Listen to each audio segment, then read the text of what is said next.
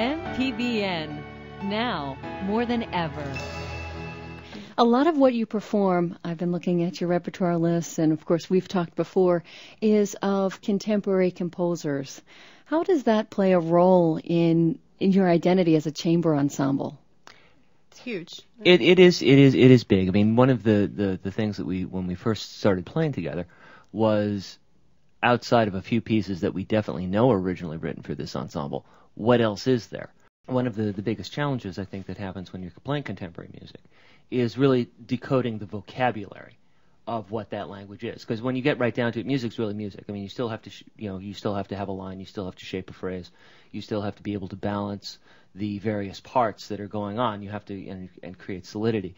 But it's the vocabulary of each individual's composer's language that is the biggest challenge for us, and I think that's been one of the neatest things, especially when the composer's alive and in the same room with you.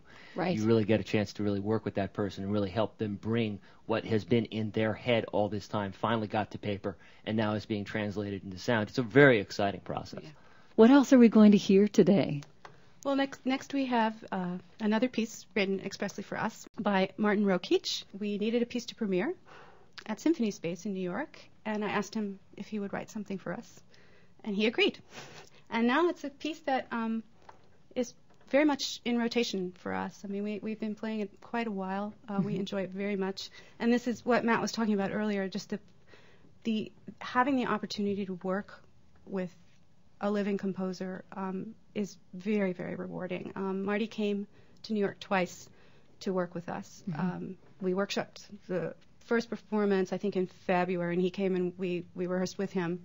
And he made some changes. And then he came back for the premiere, and we worked a little bit more with him. But by then it was pretty much set. So it is interesting, though. Marty is a guitarist of his own right, and a lot of the techniques through this, part of what we had to deal with and workshop with him was some of the pizzicato techniques are not as friendly to bowed string instruments as they are to guitar, because the guitar strings are softer. You can pull them and chord a little bit differently. And so that was a learning curve both for, I think, for Matt and I, as well as for Marty to maybe change a little bit of how he had it expected in his ear. Right. And the name of the piece is Going Up, right? Because it goes up.